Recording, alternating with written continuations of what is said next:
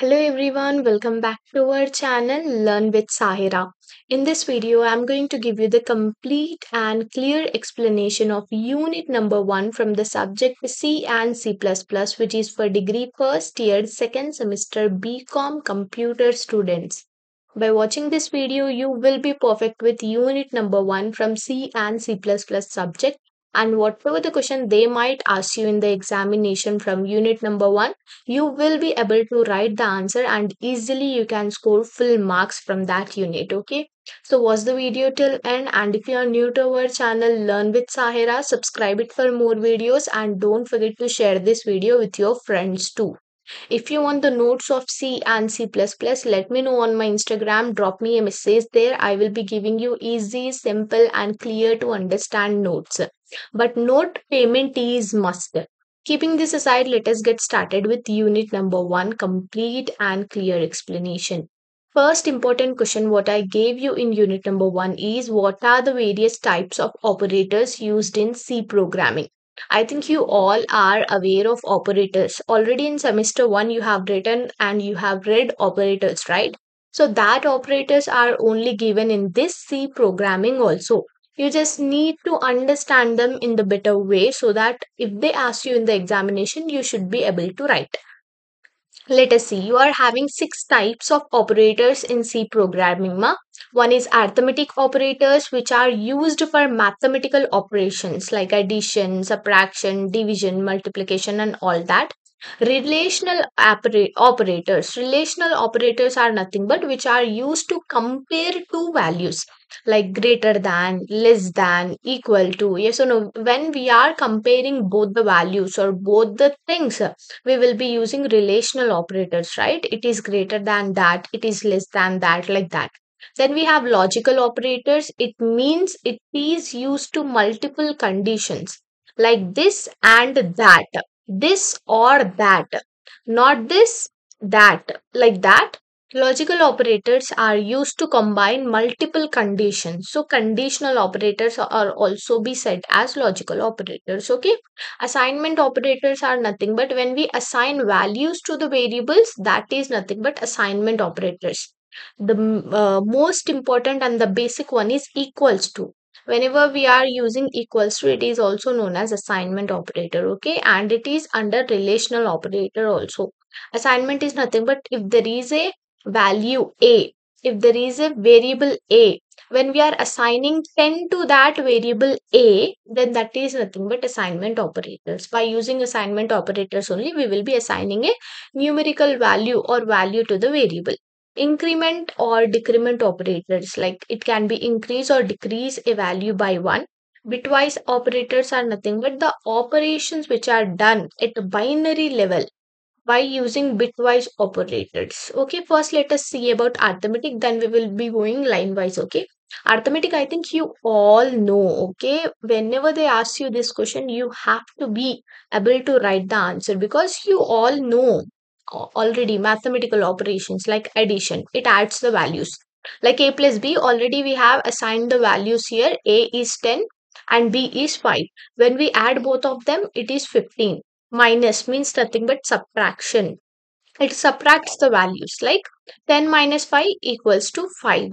It is multiplication. The star which you see, you don't have x. Okay, in the programming or in the coding, you don't have x, you have star. So it is nothing but multiplication. When we multiply 10 into 5, it is 50. This slash which you are seeing, this is nothing but dividing, divides. It is the division. A division by b is nothing but 2. When we get the reminder, when we want to see the reminder, we will be using this symbol percentile. Okay, so reminder, definitely it will be 0. Okay, when you want to do the calculations, we use arithmetic operators. Okay, so these are whatever you have learned the calculations in your mathematics, you can put it here. Okay, then we have relational operators. As we have discussed, it compares two values. Okay, it will not give that this is that and that is this. They will just give you output as 0 1 or 0 1.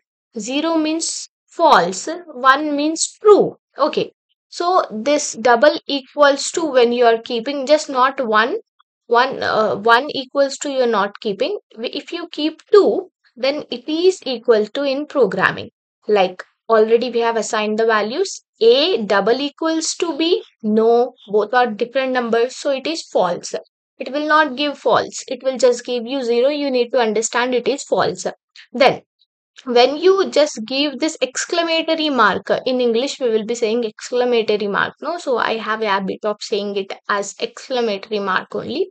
Then we give equals to, it is not equals to. A is not equals to B. Yes, both are different, so it is true. Like it is greater. A is greater than B. Yes, A is greater than B because it is 10 and that is only 5. So 1. This is less than 0. False. It here greater than or equals to, like we are using or. When we use or, you see here, it is when we combine multiple conditions. Yes, so is it true? Here it is. Yeah, so is it true? Yes. Less or equals to? No. So here we check conditions if or while loops. Okay. Then we have logical operators as we have seen, and or not. Okay, and or not. And means when we use both the and, that is nothing but and. So here you can see the example. When we are having one, it is nothing but true. So this is nothing but not. Yes, it is true.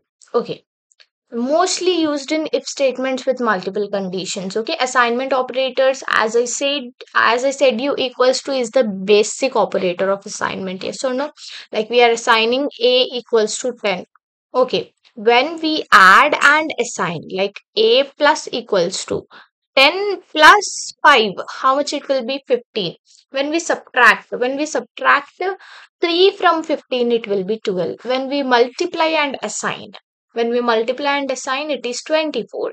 Then we divide and assign, it is 6. Okay. Now let us go with increment and decrement. Increment means nothing but 2 times plus will be there, 2 times minus will be there. When you have 2 times plus, it is increment.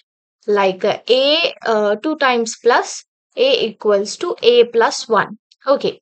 Decrement, A equals to A minus 1. It is useful in the loops like for or while. Okay. Then we have last one, bitwise operators. Bit level operations we will be doing, like and already we have seen, or already we have seen. This is bitwise X or. So this is nothing but, no need to go with this. You just be perfect with the bitwise operators. What do you call it? Definition or meaning. No need to write the examples. Okay. Till bitwise, no need to go with. Only till 5, it is okay. For bitwise, you just go with the definition or meaning. Okay. So, first, the complete explanation we have seen. Now, let us go with the second. Explain formatted input and output operations. Input and output operations in C, what are they? Scanf and printf. Why we use scanf? When we want to give the input, we will be using scanf. Okay, scanf parenthesis, this the brackets which you are seeing here on the screen, these are known as parentheses. Okay, so scanf is used to take input from the user. That's what I said, right? When we want to give the input, we will be using scanf. It reads the input in a specific format based on the data type. Okay, based on the data type, whether we are giving variable, whether we are giving the integer, floating, whatever we are giving, according to it, it will be taking the data and using the specific format. Okay, so here the syntax is there: scanf parenthesis double quotes format specifier. Like format specifiers we will be seeing now here. So then we want to give any variable or something like that, we just need to give a comma and we need to and the variable parenthesis close semicolon. So this is the scanf syntax. Then the format specifiers are nothing but percentile D is used for integers.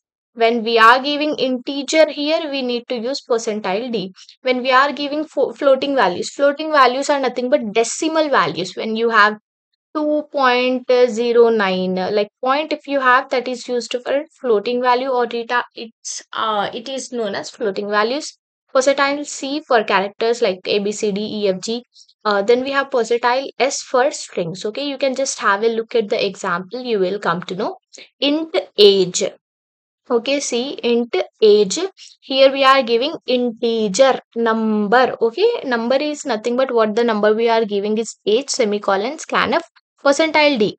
While we are using integers, we have said that we will be using this format specifier percentile d. So we are using percentile d and we are giving it age. Okay, age is nothing but just the variable. When we give this, it will ask for the input from the user. If we give 22, it will show us 22. If we give 25, it will show us age as 25. So whatever the int and age we give, accordingly it will show us the output.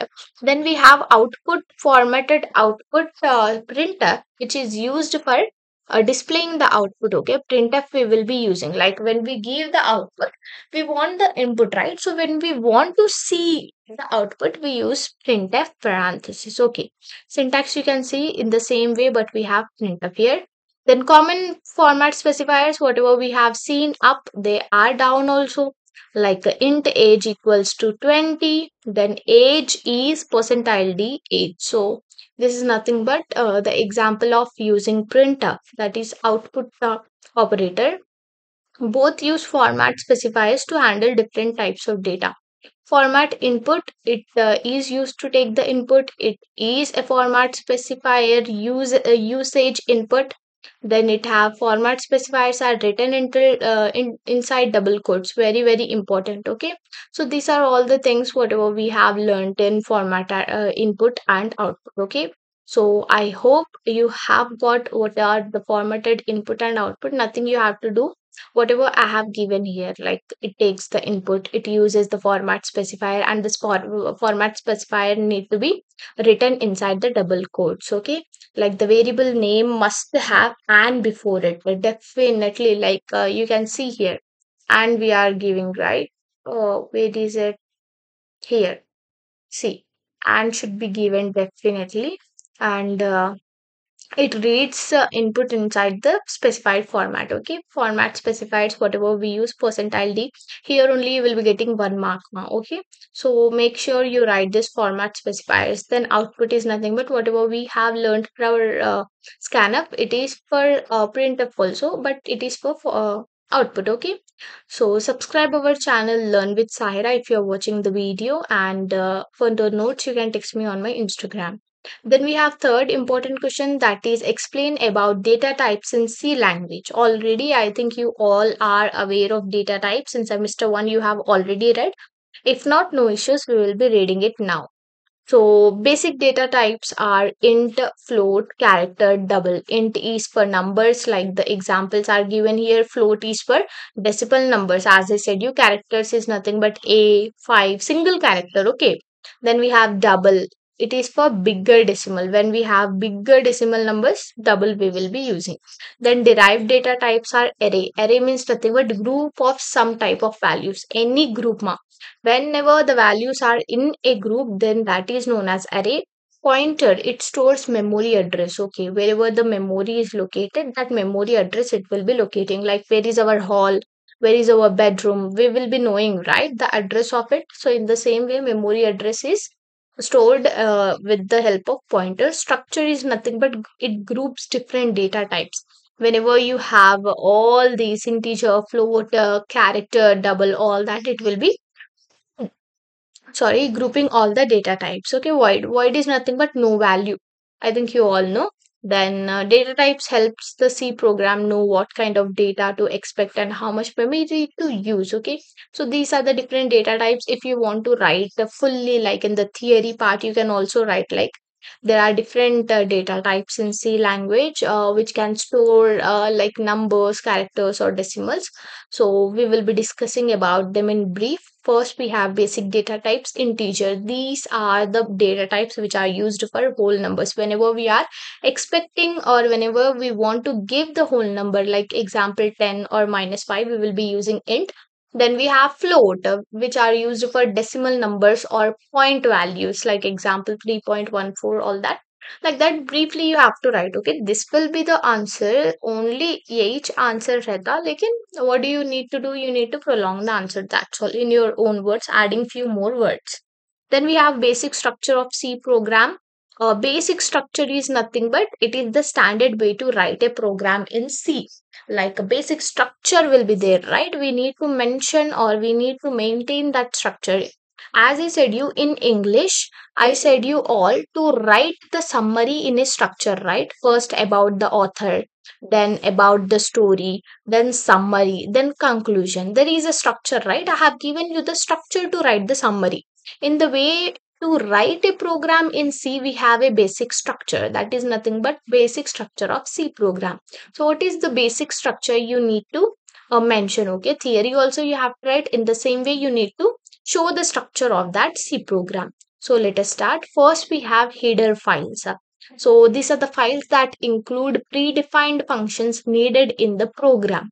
So example, this will be the must in C program of C. Okay, include stdio.h above. पहले starting में heading पे यही लिख के रहता. Okay, lets you use input and output functions like printf and scanf. Okay, so include stdio.h is very important. Without this, a C program cannot be started or cannot be written. Then we have main function. This is the main part where the program starts running. Okay, every C program must have one main, at least one main function. Without main, there will be no C program. So first it is header file, then we have main function, then we have variable declaration. Whatever the variables we use or whatever the variables we use to keep the data or store the data, that variable declaration should be given after the main. Then we have statement or logic like the instructions or the commands or the code which is given by us. Then we have return statement. Okay, so either it may return 1 or either it may return 0.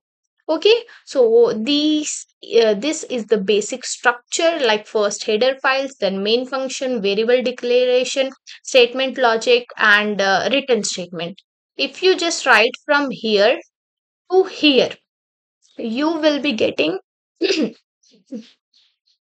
5 marks easily. Okay, if you want 3 more marks, you need to write this example. That's all. 8 marks will be in your hands, no doubt in that. No need to write this, that. If you just purely mention from here to here, 8 marks will be in your hands. Like first, as we have discussed, header file include stdio.h. Then we have seen main function, right? So main function, in the main function we will be showing which data type we are using. Int. The main function will be always with parenthesis. So int or float, anything like that you need to give. Then you need to give the main function. Then open curly braces. These are the curly braces or flower braces they are called as. Then int variable, for variable we are assigning the value 10, then semicolon. Printf means the output which we want is percentile d.